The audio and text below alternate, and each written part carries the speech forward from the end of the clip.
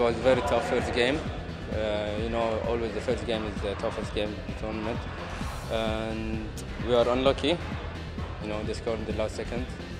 But still, we didn't lose anything yet. We have 2 more games, and we are hoping to win the next game to at least get our first 3 points in the tournament.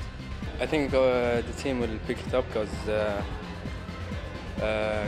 we tried till the last second and they scored, but I think we will see how the Saudi performed today, and we will do our best next game to win the first game.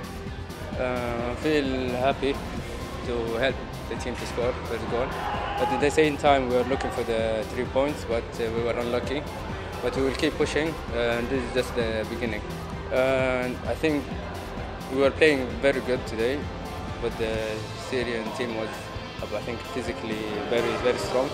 They were playing a lot of long balls. They used the strong point, but I think we played very good, and just to keep pushing to the last minute again. Thank you.